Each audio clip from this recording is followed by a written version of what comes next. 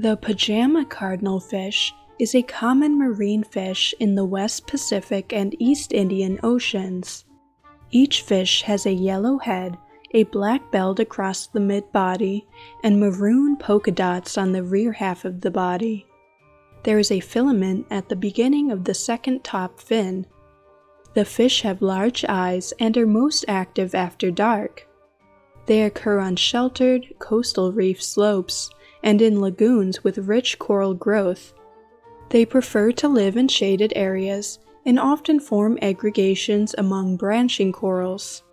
They feed on small fish, crustaceans, and plankton. Pajama cardinalfish are paternal mouth brooders. The male holds the eggs he has fertilized in his mouth until they hatch.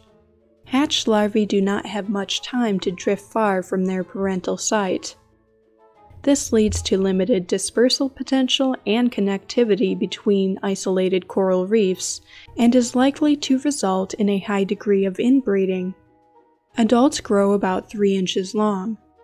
Pajama cardinalfish are very popular in the aquarium trade since they are considered easy fish to care for. The major threat to these fish is habitat loss since they are dependent on branching corals. For more marine facts, click the subscribe button.